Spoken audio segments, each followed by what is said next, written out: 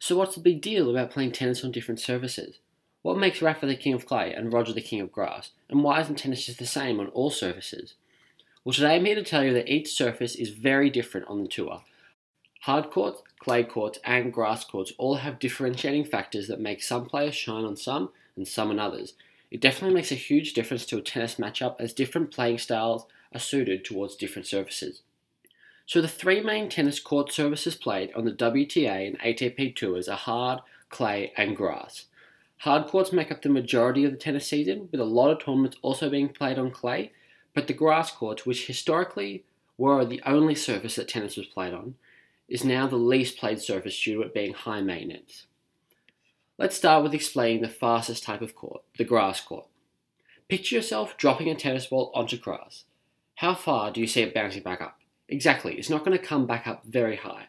Grass courts need to be cut very short and need to be heavily maintained to even be playable at all, because tennis balls don't really bounce very high on standard grass. This makes grass the fastest surface as it is slippery and the ball can skid through. Therefore, players who are aggressive and hit the ball flat, as well as players who are good at the net, are very effective on grass because they can keep the points very short, and the backspin on the volleys and slices won't cause the ball to backspin and spin up like they would on a hard court or a clay court, but rather skid through, making it harder to return, which explains why players such as Roger Federer and Pete Sampras and Serena Williams have been so amazing on grass. Grass also provides the most unexpected bounces, and although you won't see this at the high quality courts of Wimbledon nowadays, if you've ever seen an ordinary grass court or a grass court from way back when, there were many unpredictable bounces, which is another reason why players like to come up to the net and volley more. On the other extreme end of the spectrum, we have clay courts.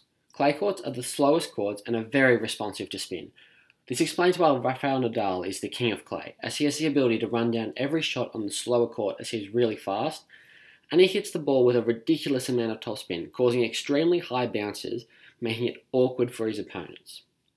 This is also why many players play the drop shot on a clay court, because firstly, players are generally standing further back in the court as they have to return the deep, heavy topspin shots that bounce high, and secondly, because the backspin doesn't skid forward like on a grass court, but actually causes the ball to spin backwards, resulting in the ball travelling away from the opponent.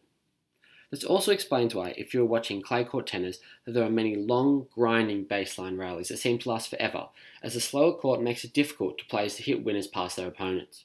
The final surface that the majority of the ATP and WTA Tour is played on is the hard court. This court is considered a court where all styles of play can succeed, as it is in the middle of a clay court and a grass court.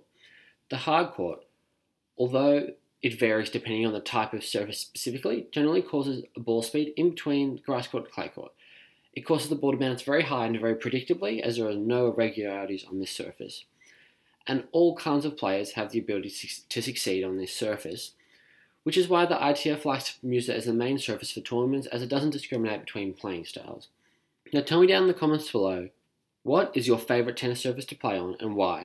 If you enjoyed this video, please give it a like to see new tennis content very regularly, and please subscribe.